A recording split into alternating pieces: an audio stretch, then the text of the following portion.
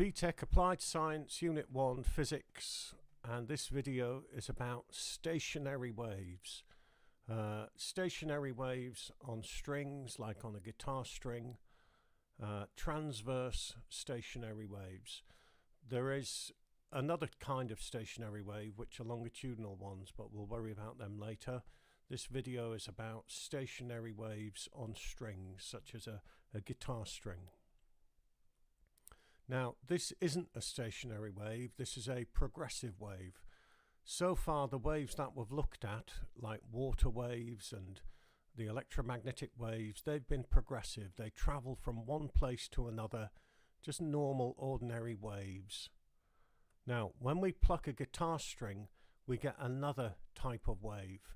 We get a stationary wave because it doesn't go anywhere. This wave stays on the string and the string vibrates. It's called a stationary wave. Okay? What happens is that waves travel up and down the length of the string and they reflect when they get to the ends of the string, and then you've got waves interfering with each other. You've got waves interfering with their own reflection, and we get constructive interference and we get a stationary wave. Now, the lowest frequency that we get is called the first harmonic, or the fundamental frequency, and basically the string goes up and down like this. It's supposed to be doing it a bit faster, but my computer's struggling a bit.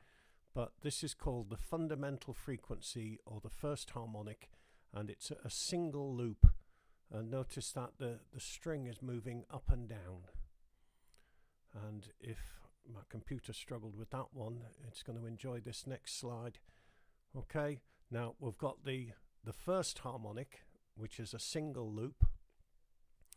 Below that you can see we've got the second harmonic, which is 2 loops, and then the third harmonic, which is 3 loops, and then the fourth harmonic, which is 4 loops. Okay, and these are my stationary wave patterns. This is the special kind of wave that we get on the guitar string. Okay, now each loop is half a wavelength. Remember that each loop is half a wavelength. So for the first harmonic, it's just one loop, so the length of the string is half a wavelength. L equals lambda over 2 for the first harmonic.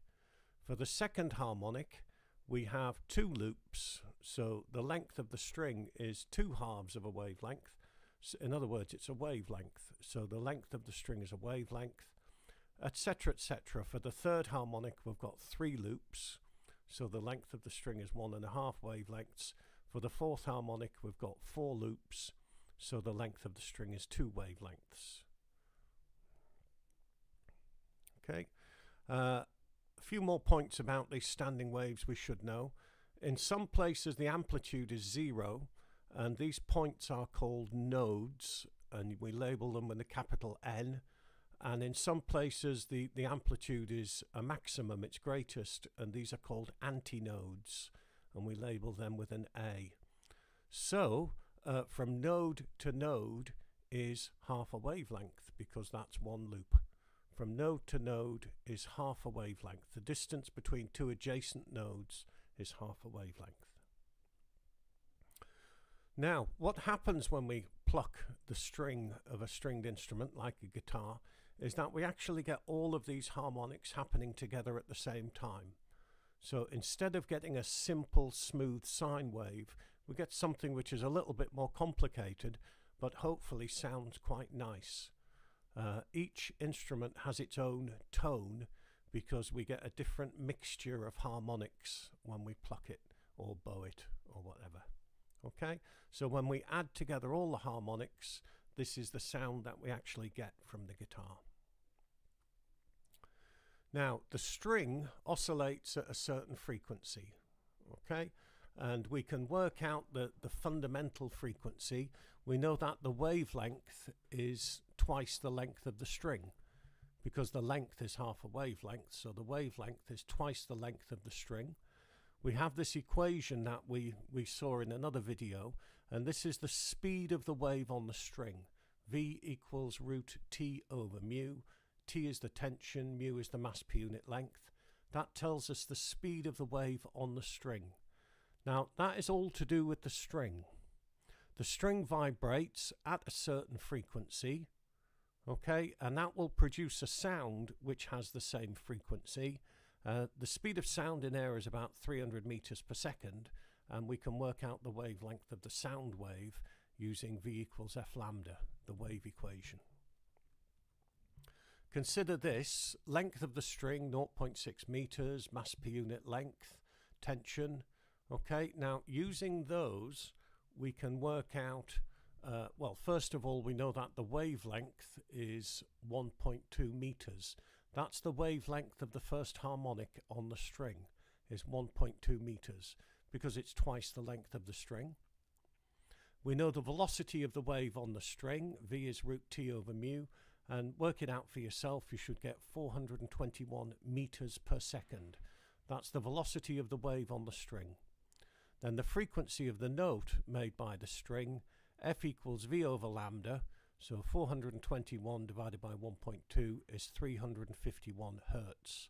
So the string is oscillating at 351 hertz. So it's going to be making a noise.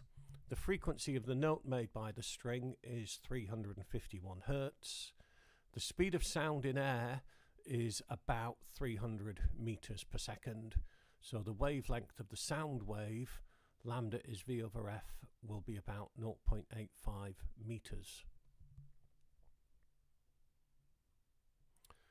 The guitar string has a natural frequency, its fundamental frequency, its first harmonic.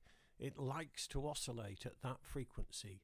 If you bang a guitar, it will oscillate at that frequency, at least that string will. Now, when an object is made to oscillate at its natural frequency, we get large amplitude oscillations, and that's called resonance. If you push a kid on a swing at just the right frequency, then they'll go higher and higher. They will resonate. Okay, remember what's in the box there. When an object is made to oscillate at its natural frequency, we get large amplitude oscillations. This is called resonance. Now, the body of the guitar, this big curved wooden thing, which is an empty box, and it's a very special shape because it's designed to have lots of different natural frequencies.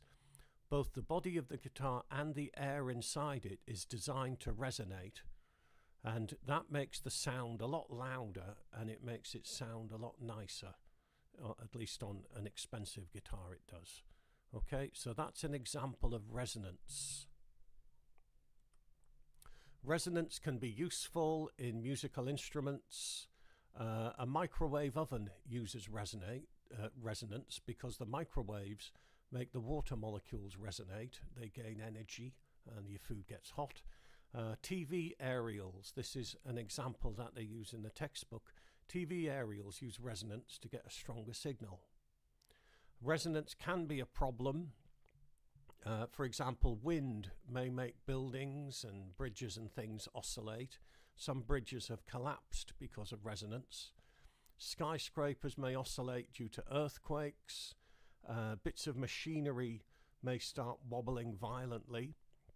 For example, washing machines, so sometimes they go crazy at certain frequencies and they may break. So resonance can be useful. It can also be a problem.